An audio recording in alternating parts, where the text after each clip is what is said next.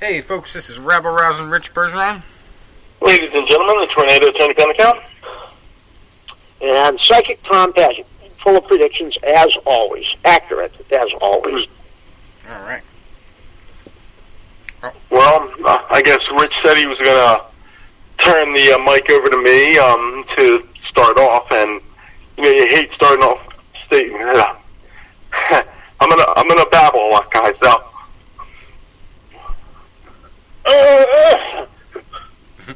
Hate starting off on sad news, Yeah. But yeah, lost a friend, mentor. In a way, God, we all have ties to, in some crazy way.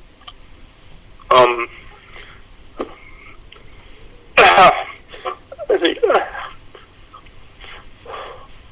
sorry, guys. Okay. I do have stuff I want to share with you on social media, and I will get them to you. Some of the tributes that have been coming out. Well, we lost a personal friend of mine, Hank Cisco, and I know you guys have heard me talk about him. You've seen clips of him. If he was the MC and the guest of honor when I filmed my boxing training video a couple years ago. He was a true legend in the sport. He was a legend in the area where I live. So, 15th round, he went the distance. Yeah, was he 95 years old, right, Tony?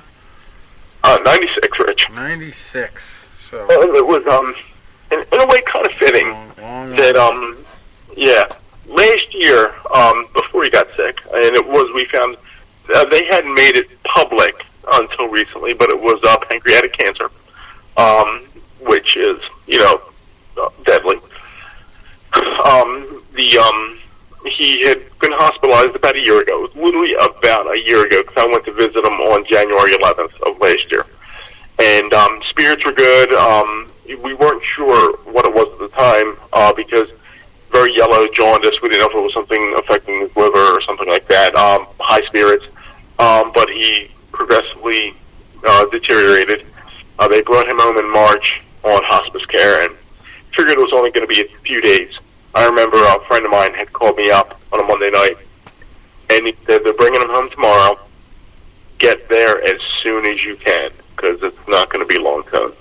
And I went there on that Saturday, and at the request of his family, I broke out the new Phillies outfits, because I wanted to make sure he saw it. And when I walked in that house, he was so gleeful, and he gave a big shout-out, yo, Tornado, and I'm like, I wasn't ready for that. I wasn't expecting it. I was happily not expecting it. And then he had ties with Michael Grant when Michael Grant was, contender for the heavyweight championship.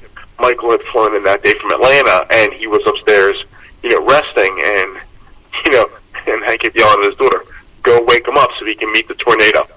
Wake Michael Grant up so he can meet me. Who the hell am I, right? I'm just an idiot in a hat and a cape. But his daughter's like, Dad, he's sleeping. Let him sleep. His daughter looked at me and goes, please tell my dad you're going to be here for a while. And I'm like, yo, Rock, I'm going to be here. I'm not leaving. I'm going to be here for a couple hours. Let the man sleep. We'll see me when he comes down. When we heard him rumbling upstairs, we're like, oh, thank God he's awake. But I went a couple more times after that and visited him, and he was always high spirits. The last time I went to see him was about a month ago. And we knew that it was getting close. He was a founding member of this Italian organization that I'm part of, and every year they have a big Christmas banquet, and every year they bring me in to do the Santa Claus bit, and obviously this year, he was unable to attend, so I said to his daughter, who's the president of it, I said, if he can't come here, why can't I bring Santa to him? And I said, the tree lot's only around the corner. Tomorrow night, which was a Sunday, I said, I'm only working till 5. Well, I'm not closing up at 10 o'clock. I said, I'm working till 5. I got the suit on me. I'll throw it on. I'll drive around the corner. I'll come over. And when I got there, a couple times, like previously when I go, he had been, nodded off. But as soon as I would say, yo, Rock, it's a tornado, he'd wake right up, and he would, hey, tornado. Well, last month he didn't do that, and he was drifting in and out of consciousness that day, and he'd open his eyes for a second or two, but you knew the inevitable was coming. 2 months ago, on his 96th birthday, November 9th, that was the day that I was doing the Rocky run. And what I did was kind of my good luck charm. The previous year for Halloween, we bumped into each other. He was at a dinner event, and I was downstairs at a bar for their Halloween party, and I was dressed as Rocky Balboa. So they brought me upstairs to see him. We did some photos together, and I took the one photo, and I put it in my robe pocket, and I carried it with me as I ran on his 96th birthday. I dropped that picture off to him last month, so he has it. And, great guy.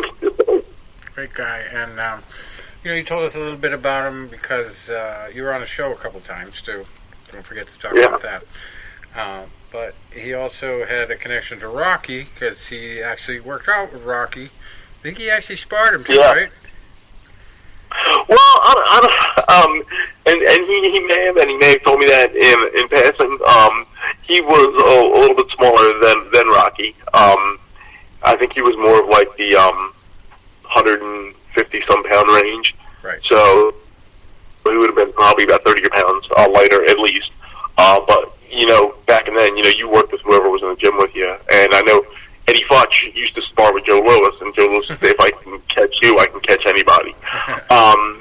But you're right, and you're right. He did, train under Charlie Goldman. He was originally from Brooklyn, New York.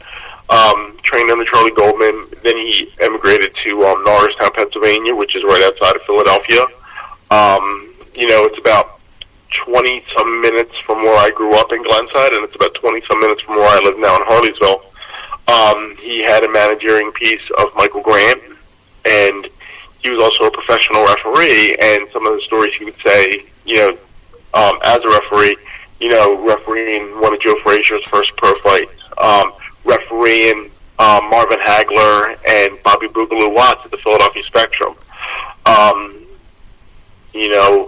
throwing Muhammad Ali out of the ring. I think Ali either might have been in exile at the time, I don't remember for sure.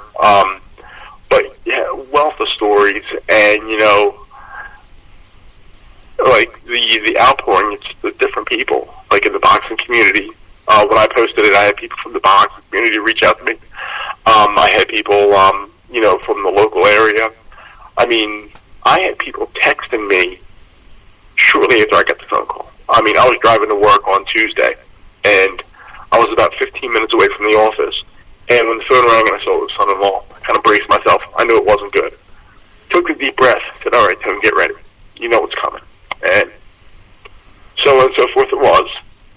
And, I mean, I had barely got into work. I was in work 20 minutes, and a friend of mine texted me, goes, yo, I heard. And I'm like, yeah, I just got the phone call. I took a phone call. I got the message Tuesday night, and I responded yesterday morning, that I will be one of his pallbearers, which is an amazing honor. Awesome. And another thing that I said, and you guys probably won't know the name, but it's a major name in Philadelphia. Frank Rizzo. Frank Rizzo was the Philadelphia chief of police back in the 70s. Controversial figure, some good, some bad. And Is then he the guy that they get the Jerky Boys Frank Rizzo from? He has to be. They were from New York, right? Well, Frank Rizzo's Philadelphia. Philadelphia. But Are the Jerky Boys that from there? I don't think so. That would be hilarious, though, because that's the only other Frank Rizzo I know of. Well, this Frank Rizzo, who was the mayor of Philadelphia in the 70s and 80s, he passed away in 1991. Ah. And Hank was such a good friend of his. He was one of Frank Rizzo's pallbearers. So, I kind of turned around and said, well, basically, it's like I'm Frank Rizzo's pallbearer once removed now. But Norristown tomorrow is going to be an unbelievable. It's going to be a madhouse tomorrow. The church that they're having this at, it's kind of crazy. I go to a festival there every year, but I've never actually been in the church. I go to their Italian festival, and parking's never easy for the Italian festival. Tomorrow, I don't know where, I don't know how, I don't know when. The viewing alone is nearly 4 hours. Wow. I was talking to his daughter last night when they asked me to be a pallbearer, which, if like I said, of course I accepted in 2 seconds. But I said, it's from 8:30 to 12, and I said, that's still not be able to accommodate everybody. And about a month ago, before, I went to see him the last time, they were planning to have me back on the show. Last year, I was on the show twice in 2016. And I say, how things work out in life. Hank Cisco was, everybody knew who he was, right? And his family had a bar down in Flowertown about maybe 15 minutes before I grew up. And I'd been there maybe when I was 22 years old. I don't know if he was there or not. I don't remember. But they had, they used to have a lot of boxing memorabilia there because the family was basically a bunch of fighters. And they had a fight poster there from back way, way, way in the day, right? Well, one of the guys on the fight poster was an assistant coach from Lock Haven that I knew and actually had passed away, that year, which was kind of crazy.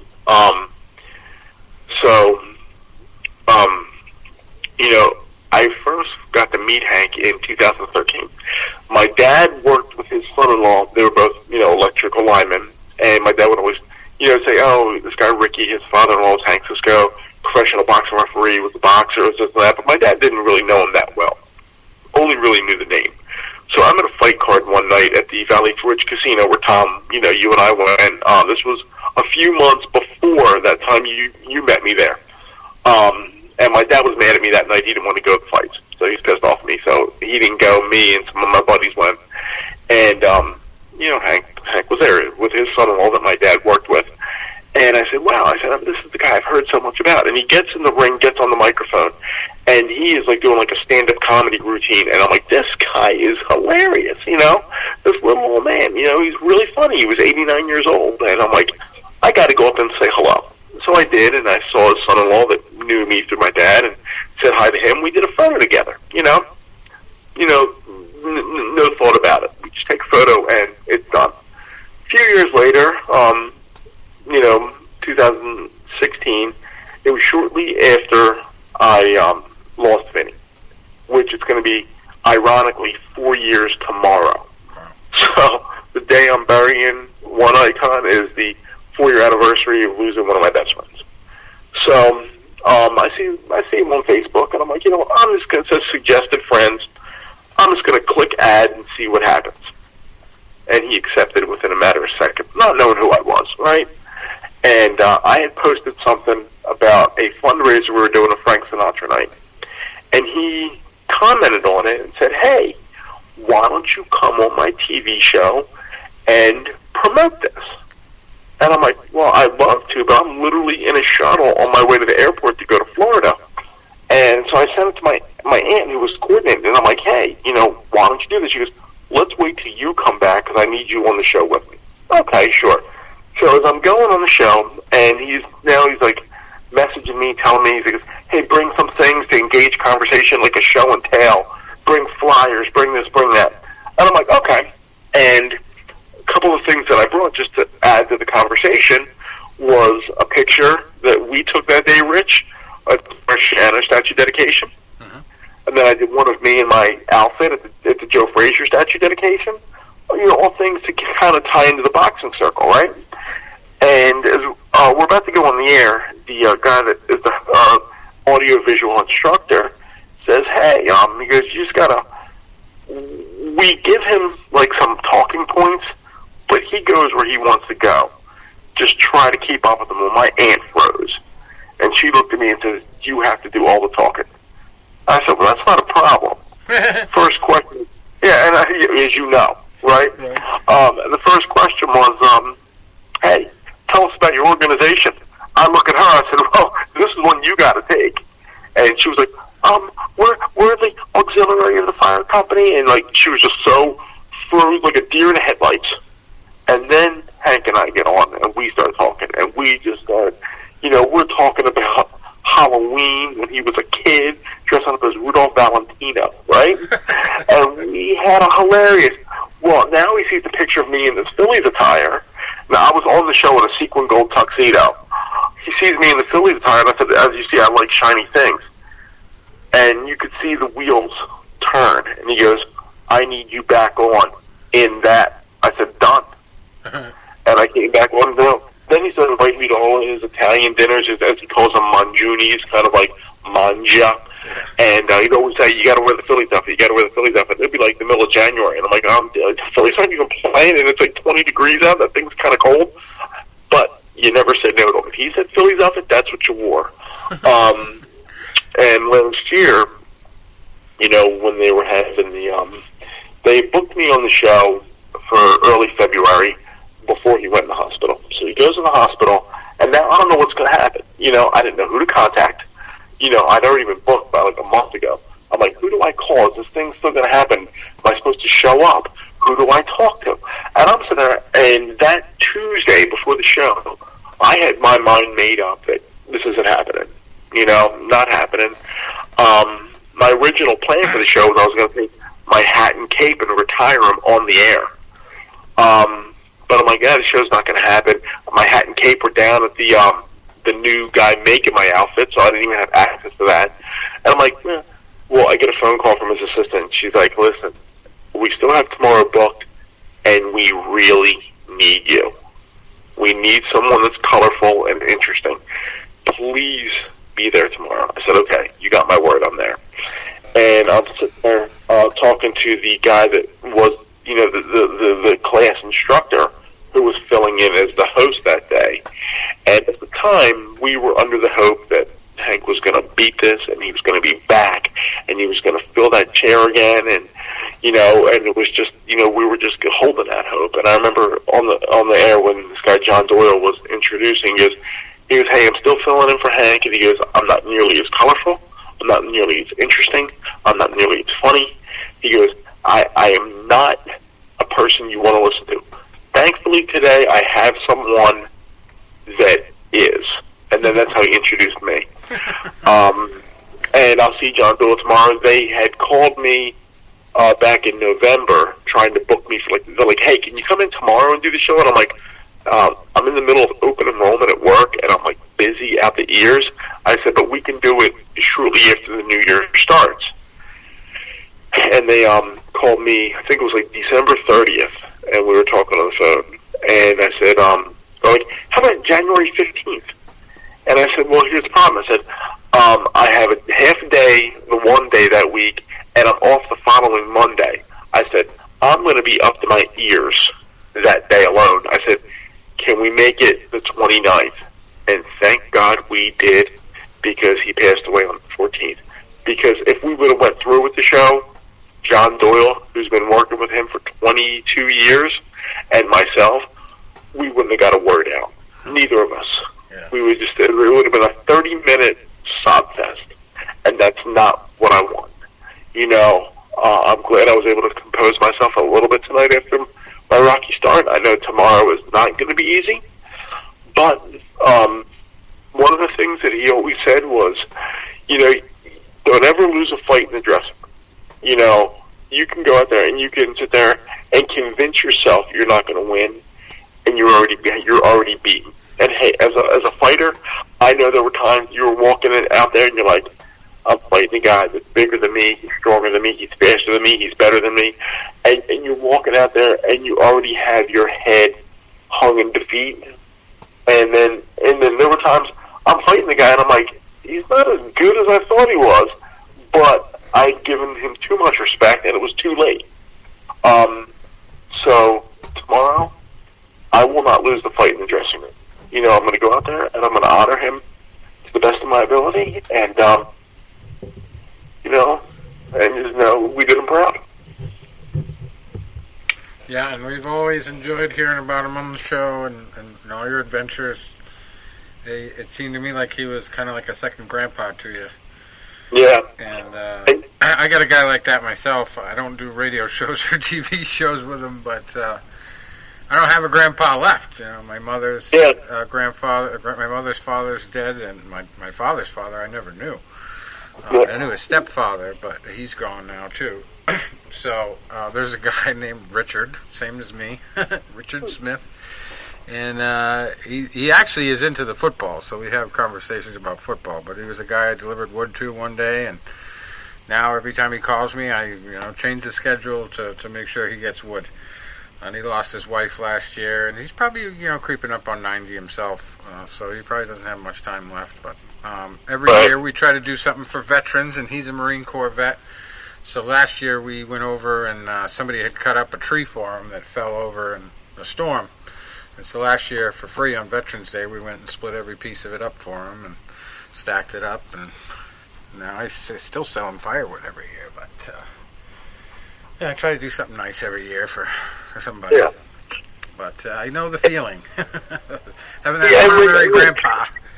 Exactly, because and similar to the way you said that, we in the way are the same and the opposite at the same time. Because I never knew my mother's father. He passed away a couple years before I was born. He passed away before my parents even met. And my father's father passed away when I was 7. And I always talked about my grandfather, the one that I knew, my grandfather Tony, the original Tony. And him and his brother-in-law were both big Rocky Marciano fans. And his brother-in-law was the one that went to the Marciano Walcott fight in Philadelphia, and then he had the program, the ticket. He saved a lot of the newspaper articles from the rematch with Walcott and the first fight with Ezra Charles, and they were all eventually then given to me. But I always told the story when I was a little kid, shortly before both my grandfather and my uncle Eddie died. They died within a matter of months of each other. I was maybe about 6, right? And Rocky 3 had just come out. And one day we were having the big, Sunday dinner over, my grandmother's house, and and I guess they thought at 6 years old was the time that you were, ready to learn about Rocky Marciano. And I remember they sat me down. They're like, "All right, we want to tell you about Rocky Marciano." And I'll never forget. I remember saying, "Yeah, I just saw it. He just beat Clubber Lang. It was really great." And one of them smacked me in the head and said, "You know what, kid? You watched too much of that movie bullshit. We want to tell you about the real Rocky Marciano."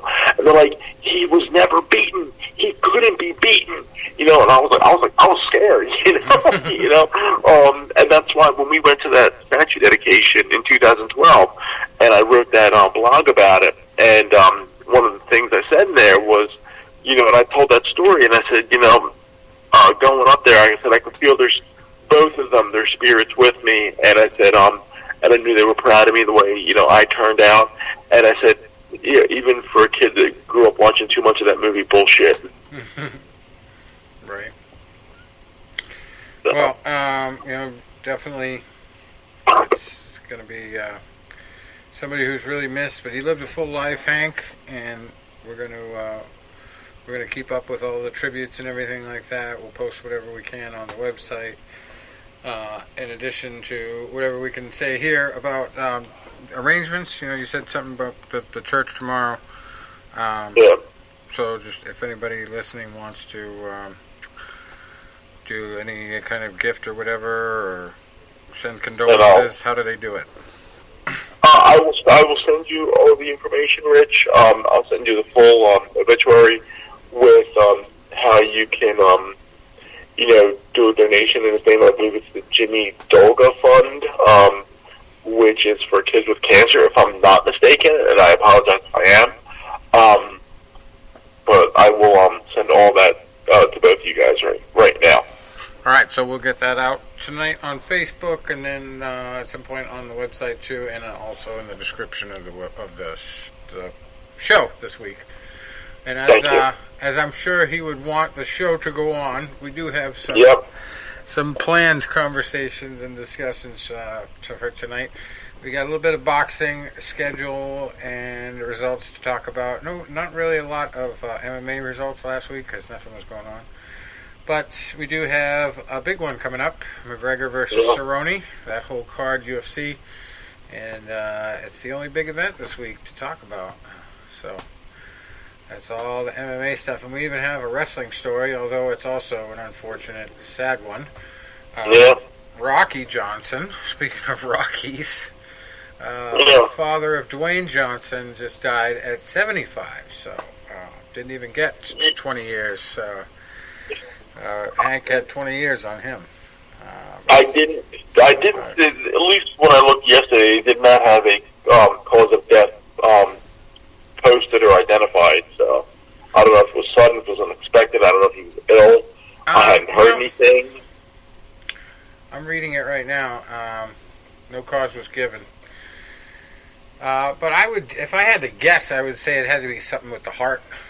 I believe that. Bodybuilders, and just black people in general have a higher rate of heart disease. So he was 75 years old. I would just guess it was probably heart related.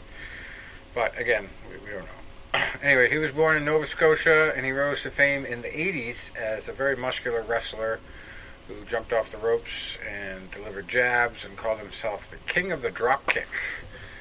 And he just dispatched a lot of people, they say, with that singular move. But he actually was in a little bit of history because he was the first black World Tag Team Champion in WWE history with a guy named Tony Atlas. Tony Atlas, yes, Mr. USA. And they were known as the Soul Patrol. Yes, they were. But, yeah. He says that there was also racism in professional wrestling. As much as everything else was fake, that was real. He says, now it's more covered up, but there was a lot. I was headstrong, he said in an interview. I kept myself in shape, and the stuff they were doing in the South I wouldn't go for. They wanted to whip me on TV like they used to do with the slaves and all that. I said, no, I came as an athlete, and I'll leave as an athlete, and they respected me for that. And then, obviously, his son showed an interest in wrestling, and the father offered to train him. And he said, I'm going to train you 150%. And he said, I was hard on him, but he never gave up. And then, obviously, Dwayne took The Rock as his nickname, as tribute to his dad. But yeah, he actually did get the Rocky name from Marciano, believe it or not. I didn't even know this. Rocky Johnson, he said it was a tribute to two of his favorite boxing greats, Rocky Marciano and Jack Johnson. Wow, I did not know that. Well, I thought that was his real last name, but apparently not. So there it is. But he found his greatest success in the WWE, which he joined in 1983, which was not what it was called then, if I remember correctly. It was called the WWF, until the World Wildlife Fund got involved. Yeah, damn wildlifers. So, Dwayne made his debut in 1996, so 13 years later. And, you know, the funny thing is how everything is cyclical in life. Dwayne's first WWF opponent, I will likely see at tomorrow's funeral. Wow. Because he's a guy from Hank's hometown in Norristown. And the Rocky connection. Unreal. I did not even know that. I hadn't even read the article before we went on the air. So that's just crazy. Nutty. All right, we've got a couple other news things to cover, and then we're going to go to events and previews and results and all that. Here's one that you don't hear about every day, history related. You probably never heard about this guy, Tadeusz Pietrzykowski. Sorry. He was a boxing champion And he's going to be in a movie that's going to premiere in the fall of 2020. But he wasn't a kind of boxing champion you would recognize or remember, because he was the Auschwitz-Birkenau boxing champion. And I do remember years ago there was a movie with Willem Dafoe about a boxer in a concentration camp, but I could not tell you what the name was or, where to find it. But I did have it on VHS, so that's how old it is. But yeah, I think it was a one-word title too, if I remember correctly. But maybe I'll have to research it later and figure out what it is. But this one is called Champion. It's going to be a feature-length film. They just finished shooting. So this is a director who's a grandson of one of the former Auschwitz prisoners.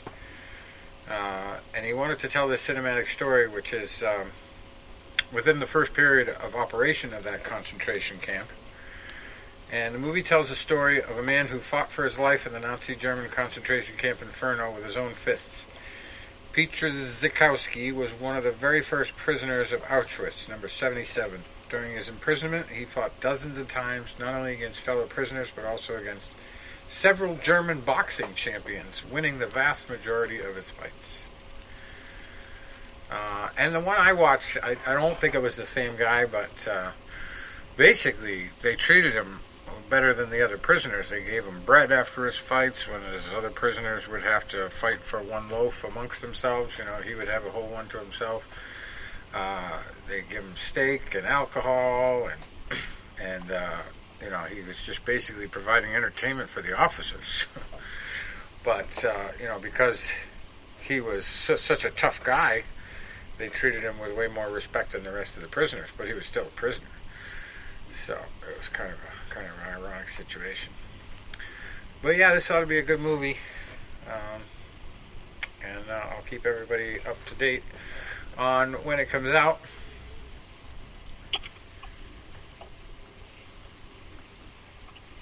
And I hate to make a joke about Auschwitz, but one time when I was at the Air Force Academy, somebody dropped Auschwitz on me at the dinner table because I wasn't touching my food. So I'm just picking at it, drinking water, and one of the guys at the table, I was obviously cutting weight for boxing, and one of the guys at the table was like, "What the hell's your problem, Bergeron? You look like you're from Auschwitz over there." I said, "No, sir, I have to lose weight." He said, "Well, then quit picking at it. Just don't eat it." Yeah. Unreal. But anyway, Auschwitz, yeah. I cannot imagine just being in a place like that and seeing what all those guys saw, but then having to, box like a trained bear on a chain. I can't imagine. That's got to be rough. I mean, obviously he probably had a similar situation with the other guy when he got some extra privileges, but that's hell as it is, and you got to go through hell in the ring too. Should be a good movie. And anyway, speaking of going through hell, sounds like it's going to be a pretty amazing main event on Saturday night, UFC 246, McGregor versus Cerrone. And for McGregor, it's going to be a big payday if you believe him, anyway. I mean, we don't know exactly what his payday as far as fight pay is going to be, base pay, as you would say. But he is claiming in the press that he'll make over $80 million. Wow. Now, I could see that if we're talking about sponsorships, too. But even though Reebok's the only one that they can put on their shorts or whatever in the cage and all that, anybody that's attached to him in his name is going to make bank when he steps into that cage. So it's a lot different than any other fighter. Also, he has his whiskey company. Now, if it's an official thing, which it probably is, he'll get some free advertisement, or he's got it written into his contract or whatever that he gets some kind of advertisement for his company. Because it seems like every time they do a UFC event and he's on it, his whiskey is either stamped on the cage or they do a lot of commercials. So I'm thinking that's probably part of his $80 million right there that he's thinking he's going to make off sales. That's probably a big chunk. And then who knows what else. But it's definitely a big payday. And he's also looking past Cerrone at the same time because he's talking more about boxing than he is about MMA. And not killing the idea of a rematch at all with Floyd Mayweather. But he also says that he's been in talks to fight Manny Pacquiao in a boxing match. Now, I could see either one happening. That's the only way Floyd comes back to boxing, period, is if he fights an MMA fighter. It doesn't have to be McGregor, but he's going to fight an MMA fighter because he feels like that's the best advantage. And he's probably right there. But I just don't think it's going to be McGregor because I don't think there's enough interest in that. But McGregor versus Pacquiao, different story, I think. But McGregor really has to show his boxing skill here with Cerrone. And word is that he has put out a challenge to Cerrone, no takedowns. We're just going to go and slug it out in the middle of the cage. Which is kind of like saying, okay, let's just fight to my advantage and you forget about everything that you got to one-up on me on. So I don't know if Cerrone's going to take that bait. But we'll see. Either way, it's going to be a good fight. I don't think it's a fight that's really going to challenge McGregor as far as, experience-wise. He's gone in and lost by TKO or KO his last two fights, Cerrone. And he's been at his greatest before, and I'd love to see him pull it off. And I'm sure he's had more of a training camp for this one than he's had on a lot of his past opportunities. But I have a tough time saying that McGregor is going to lose this one. He's got so much to gain here by making a good performance. And obviously Cerrone has a ton to gain too by pulling off the upset. So I'm definitely pulling for Cowboy. But the notorious is notorious. So he's obviously also changing his attitude towards the fight game as well. I know we've talked about this on a couple past shows, but it's really showing, too, in the hype leading up to this fight. These guys are actually being respectful to each other. So, which was actually a headline I saw the other day, and I was just like, really? This guy's really transforming. And, he's obviously had a long time to consider what's going to be his future, what his path will be in MMA and boxing and all that. And he really is wanting to prove that MMA fighters can hang in boxing. And I think judging by his performance in the first Floyd Mayweather fight, well, I'm not saying that there's going to be another one, but in the early Floyd Mayweather fight, he could definitely make a statement with a different opponent. It's just he'll never beat Floyd. But to take that opportunity in your first ever boxing match and do that with it, obviously, like I said, he could never lose. Going into that, that was my feeling. He could not lose as long as he lasts the distance. Yeah, he got knocked out in the TKO in the 11th, but he probably could have lasted the distance there. And then there's also the talk of Mayweather taking it easy on him, but either way, he held his own.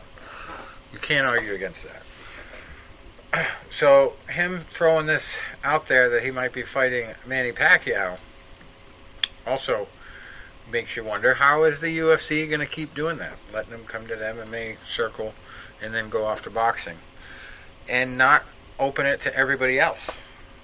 I don't see that flying for more than one occasion in that special event. I don't think that is going to happen again until they open it up to all UFC fighters to have opportunities just like that. So in that way, what I've always been asking him to do, get out there and speak on behalf of the fighters and try to get them more opportunities, he might actually be a pioneer that helps the sport. Because it will give some of these guys more opportunity to do shit elsewhere when they're not getting the call from the UFC. Or maybe it rolls into something of, use for Zuffa Boxing when they get this set up. But also, this is going to lead into another story about the PFL. Not the PFL. Yeah, the PFL. I was thinking it was Premier Boxing Champions. Sorry. That was my mistake. It is the PFL. They completed a $50 million investment round, but we'll get to that in a minute. That was not related. I thought it was related to Premier Boxing Champions. That's why I was going to mention it. But anyway, Conor thinks he's going to make $80 million. Who knows what he's really going to get? But it's not out of the realm for him to make $80 million in a boxing match. It's just, will the people want to see it? That's the question. The other person he's talked about fighting is Paulie Malignaggi. Now, that's the guy I believe he should have fought first. Would have made way more sense. And then, if he did well against Paulie, he should have fought Floyd. And then gone from there. But obviously, they did it for the maximum benefits, the biggest payday they could possibly get. But, it's kind of hard to say it proves anything. The first one, because you're taking a guy that's raw. Never boxed in his life professionally, and you're throwing him in there. Yeah, he's had MMA fights, but he's never boxed in his life. The thing I used to say, the only way that problem or that dilemma of who's better would be solved is if you had two matches, one boxing match and one MMA match, and then a chess match to solve it if it's a draw. I don't know. A riveting game of Yahtzee. Yeah. Something. Pictionary. You gotta figure it out. But, yeah, tiebreaker would be tough there. So, it's obviously going to be a pretty big card. That's not the only big fight on it. I believe it's the only championship fight, though. Or no, it's not for championship. I don't think. Is it, Tom? Is there a belt on the line? Do you know? Tom? Still with us? I think we put him to sleep. Uh-oh.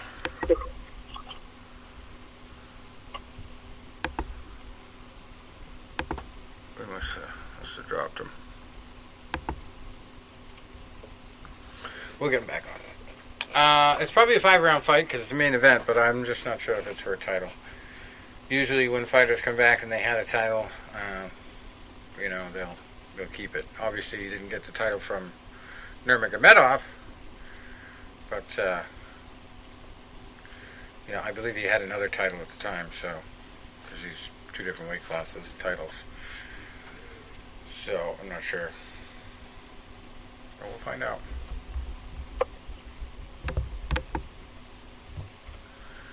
Trying to get Tom.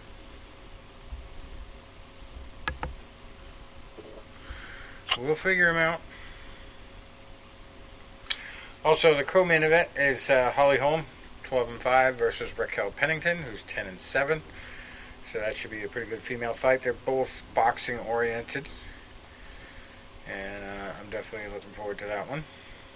Alexei Olenek probably has the most experience as far as his record of anybody in the UFC. He's 57-13-1. Going up against Maurice Green, who's 8-3.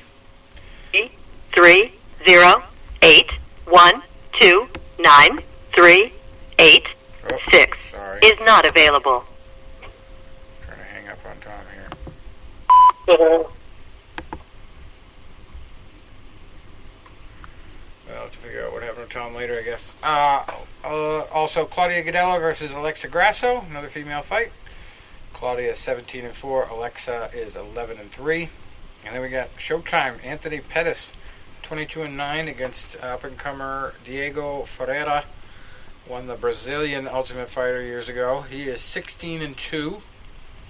And then we got Roxanne Modafferi, 23-16, fighting undefeated Macy Barber, who's 8-0.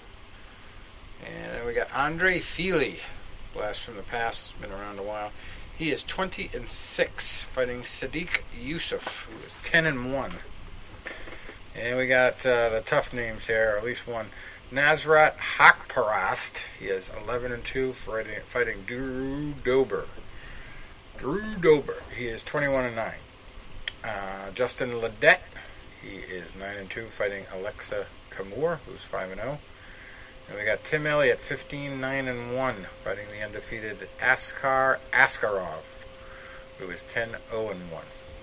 And we got Odie Osborne, 8-2, fighting Brian Kelleher, who is 19-10. And then first fight of the night, Sabina Mazo, 7-1, versus JJ Aldrich, who is 8-3. And the one story I was going to talk about, I thought it was the Premier Boxing Champions, BBC, but I got the acronym wrong. The PFL, the Professional Fight League, it's getting some interest from a very familiar face to us, Mike Tyson. And also they're doing a $50 million investment round. But the format is a little different. They do a playoff every year like football. They give $1 million to the guy who wins the round-robin tournament. And I believe they have to fight twice in one night on the final, in the finals to win. So it's a tough, grueling effort. And it's, it's a little bit more true to the original format of the UFC. But it's kind of a rollover in some sense of the... what was it? Not the professional fight league is what it's called now, but it was a whole nother organization. Justin Gaethje was in it. A couple other UFC fighters that crossed over, but it was definitely not as big as it is now. There's a couple more high-profile people behind it. Just drawing a blank on what it used to be called for some reason. But anyway, it's getting there. And it's starting to turn some heads. People are really getting behind the stories of these people that become millionaires in the process of going through the season. It's already had its second season, and it's not on a big huge network, but it's on mainstream TV, and they're starting to gain headway. And now they just closed a $50 million Series C funding round on Christmas Eve. So they have a total funding of $100 million. And Mike Tyson is going to be a big part of it. When they did their playoffs the last time and the final round, Mike actually delivered the checks to each winner. Wow. So, that's how far he's willing to go. He's putting his face behind it. But also they're going to go one step further. He's going to help recruit and sharpen the marketing of some of their new fighters, according to the co-founder, Don Davis. He says, no one knows what it's like to be a champion more than Mike Tyson, how to become one, and the pitfalls of being one financially, emotionally, and psychologically. So obviously that's true. And Tyson's also going to co-host a new show. Now, this is good for the PFL. And it's going to be on ESPN2 and ESPN Plus, 30-minute episodes. It's going to be called Mike Tyson's New Fight Game. And they'll preview 10 PFL events during the year and also look back at some of Tyson's classic matchups in the ring. So it's going to be like inside the NFL, but more irreverent and freewheeling, according to the PFL people. Tyson says, I'm excited to find and mentor the next generation of MMA world champions. PFL's pay scale is aligned with my principles of paying fighters more for the entertainment value they create. MMA fighters are also prize fighters, and when you enhance the prize, you enhance their ability to thrive outside the cage. I wonder if somebody helped him with that statement. Anyway, yeah. So it was launched in 2018. There's the company it was from, the World Series of Fighting. It was basically a rebranding of that, and this is definitely more of that World Series environment that you would see in baseball, like playoffs and then championships. Anyway, this latest round was led by Swan and Legend Venture Partners and Matterhorn Private Equity. And the Swan co-founder, Fred Schofield, is a partner in the Washington Nationals, as well as Monumental Sports and Entertainment, which owns Washington's teams in the NHL, the Capitals, and the NBA, the Wizards. and also the WNBA, the Mystics. It's the first U.S. investment by Matterhorn, a consortium of wealthy Italian families. There you go, Tony. There we go. Some Italian blood in the fight game. Who would have thunk? And there's also some other early investors, sports team owners Ted Leonisis, Dave Blitzer, and Mark Lerner, and then celebrities Kevin Hart, Mark Burnett, reality TV guy, and motivational guru Tony Robbins. Wow. So some big names, big people behind it, and let's see if it just goes bigger. They were on ESPN2 last year in 2009. They averaged 236,000 viewers, up 75% from the first year on NBC Sports Network. The UFC is 4 times bigger, but they're starting to kind of peter out and level off. So there's room for improvement there, room for advancement. And I gotta love that model of, being able to go into every year with a chance at $1 million payday at the end of it. That's gotta be nice. And I do believe they still pay for, fighters training and all that kind of stuff. So they definitely do it differently. Kind of like the IFL back in the day when they had teams. Team MMA in a ring. A little different. Anyway, boxing. We had a pretty interesting bout last week. Jesse Hart versus Joe Smith Jr. I didn't see it. I heard a lot about it. I did. But Joe Smith Jr. pulled it out. Yeah, well, I wouldn't say pulled it out, Rich. I would say dominated. Yeah. I mean, there's a difference between a split decision and a blind judge scoring for the wrong guy. Right. Now, I like Jesse Hart. I've met Jesse Hart. I followed Jesse Hart from when he was starting. I know people that know him very well. His one trainer I know very well, Danny Davis. I know Fred Jenkins. I've met in passing his lead trainer. There was bad blood going into this fight. Jesse Hart was a super middleweight, challenged for the super middleweight title twice, and fell short both times, very close decisions. And he moved up to light heavyweight with the aspiration to fight Joe Smith. The reason was Joe Smith is the fighter that retired Bernard Hopkins 3 years ago, knocked B-Hop out of the ring in the 8th round. The only stoppage loss of Bernard's career. So Jesse Hart took this personally because B-Hop was his mentor, his idol, and they had a face-to-face, sit-down interview, before the fight they were showing on TV, and it was heated, and Jesse Hart says, I'm coming for you. I'm not going to box. I'm coming to take you out. And last week, when I was talking about this fight, I said it's going to be the tale of, Jesse Hart's the more skilled fighter. He's the better boxer. He's faster. He's more athletic. Joe Smith is strong, physical, rugged, powerful, straightforward, rough and tumble. And I said it's going to see if Joe Smith can pressure him or if Jesse Hart can keep the fight in the center of the ring and box him. Jesse Hart claimed that he was going to come right to Joe Smith.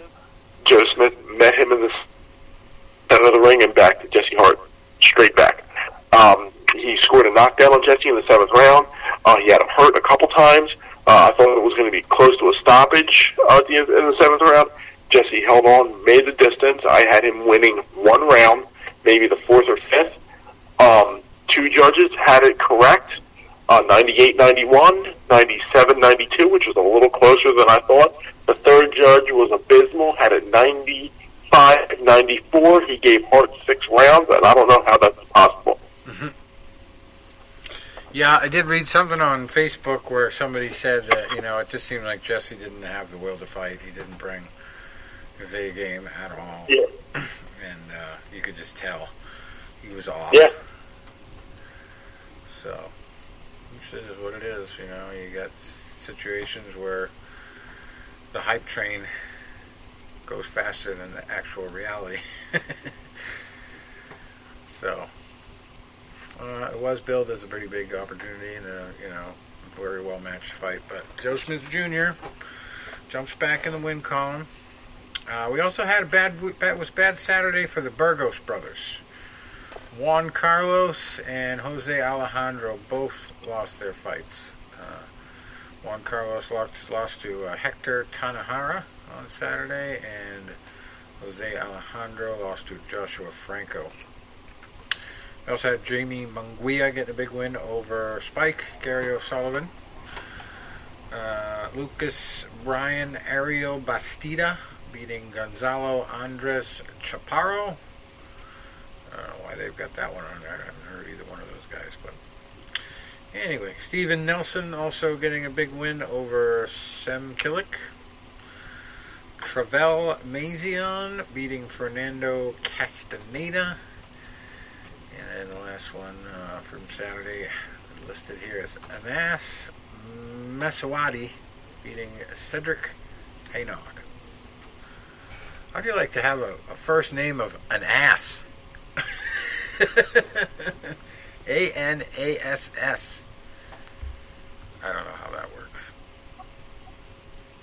That's funny. So Saturday the 18th. We got a big one over in Hamburg, Germany. Sebastian Formella in the main event at welterweight, 21-0, fighting Roberto Ariaza, who's 18-1. That's for the IBO World Welterweight title there. And the vacant German International Cruiserweight title on the line between Roman Fress, 9-0, and Matteo Rondina, who is 9-4. And we got some young heavyweights. Peter Kadiru, 6-0, and Thomas Selleck, 11-1, fighting for the vacant WBC Youth World Heavyweight title. Not a lot of action going on this weekend. Over in the Philippines, we have a decent main event. Michael Mendoza, 10-1-2, fighting Stevenus Nana Bao, who is 10-12-2 for the World Boxing Foundation International Flyweight title. That's really the only big fight on that card. All right. And we go down to Pueblo, Colorado for this one. Not on TV or anything, nothing too spectacular on the undercard, but the main event's worth talking about. Marvin Cordova Jr. comes in at 22-2-1, facing Hector Velazquez, who is 56-30-3. And he's only won one out of his last 6. Yeah, that's a lot of fights. In Louisville, we have Carlos Dixon at super featherweight, 10-1, fighting Luis Ronaldo Castillo, who's 22-5 for the WBC Youth Silver super featherweight title. And here's a big one on ESPN Plus. Elider Alvarez in the main event at Turning Stone Resort and Casino in Verona, New York. Elider is 24-1, fighting Michael Seals, who's 24-2. That should be a good fight. I mean, Alvarez had that big win over Sergey Kovalev back in 2018, and then Kovalev bested him in the rematch by, sitting there and using skill instead of brawn. And now it's a chance for Alvarez to take on a skilled opponent, a guy that's not going to be easy to, handle out there. And so that should be an interesting, type of matchup. Right. Then we got Felix Verdejo, 25-1, fighting Manuel Rey Rojas, who is 18-3 at lightweight. Super bantamweights, Jonathan Guzman, 23-1, fighting Rodolfo Hernandez Montoya. 30 wins, 8 losses, 1 draw there. And we got Christopher Diaz, 24-2, versus Adilson dos Santos, who's 19-7. We got Abraham Nova, 17-0, facing Pedro Navarrete, who's 30-24-3. Obviously an opponent there, but another fight underneath it's pretty decent. Devin Vargas at heavyweight, he's 21-6, fighting Victor Bisbal, who's 23-4. So that ought to be a big slugfest. I don't know if it's going to be televised. And then, of course, we started off with Philly. We're going to end with Philly. The Lycora Center is hosting a big one on Saturday. Julian Williams in the main event. He's 27-1-1. And his opponent is Jason Rosario, who is 19-1-1. That's for the WBA World Super Welterweight title and the IBF World Super Welterweight title. Also the IBO World Superweight title. You know what's crazy, Rich? It's like, you go to a fight card, back in the day, the small, arena, like the National Guard Armory in Northeast Philadelphia. And you see some fighters, and some fighters like really stand out to you. I went there. I actually took a kid that I used to train back in the day. Took him and his father to their first fight card at the Armory back in 2011, and had some decent, a few decent scraps on there. But the guy that really stood out to me, and it was one of the fights I covered, Fighters Unlimited, was this kid Julian Williams. I think he was maybe 6-0 at the time, maybe 7-0. And, you thought, this is a kid you might want to keep your eye on. And then a few years later, he's, challenging one of the Charlo brothers, and he lost. It was a stoppage loss. Rebounded and got a shot with Jared Hurd, and he put on, just a, virtuoso performance. He scored the knockdown, and he annexed that title, and now he's, defending it in Philadelphia. I had original plans to go down to this one. I was going to take my dad was going to go, a friend of mine was going to go, but then we had gotten a little bit backed up, and then it was like, pending weather, we didn't know how bad the snowstorm was going to be, so we were kind of holding off, and then the whole Hank thing happened, and it was like, you know what, after I get through tomorrow, I think I'm just going to take 2 days to just completely unwind, so I didn't have the energy to try to fight my way down to Philadelphia. Right. Well, there's going to be plenty of action, and it's going to be on Fox, so you won't miss all of it. Yeah, I'm going to watch it. We also got Chris Colbert versus Jezreel Corrales. Chris is 13-0. Corrales is 23-3. That's for the interim WBA World Super Featherweight title. We got Jorge Cota, 29-4, fighting Thomas LaManna, who's 28-2-1. And I thought he retired 5 years ago, but he keeps popping back up. Cornflake. That's one of the weirdest nicknames I've ever heard in boxing, but he's still going. Ricky Lopez, 21-4-1, fighting Jose Luis Gallegos, who's 18-8, and about rounds out the good stuff. We also have a guy that we've covered for a while here on Fight News Unlimited, Vito Mielnicki Jr. He's the son of promoter Vito Mielnicki, and he's 3-0, fighting Preston Wilson, who's 6-3-1. So taking a little bit of a step up there, I imagine. That's pretty good. Good stuff. We'll be wishing him well. And that's about it for us this week. We're running out of room on my computer. So, good thing we're running out of content. Till next week, I guess that's all. Well, I also wanted to mention, before I forget, Philadelphia's Sonny Canto had another big win last week, first round stoppage. The opponent was a last minute kind of guy. He's a guy you're supposed to take out. Sonny did first round. And he announced that he'll be leaving shortly to go to Vegas to be training with Tyson Fury again. Awesome. Wow. Yeah, so things are looking up, I want to thank both of you guys, Tom, Rich, first of all, for allowing me that platform at the beginning of our show to pay tribute to my friend and our legend, Cisco, who left us this week. And I sent you guys some of the tribute articles, the obituaries, clip of me on his show, his box rack, a bunch of stuff. And it has on the obituary how you can do donations to the Jimmy Dolga Memorial Fund, which is through Dana-Farber Cancer Institute. And, we're going to miss him. And, I just want to thank him for seeing something to me when a lot of guys did. All right. Great guy, and I'm sure he's up there.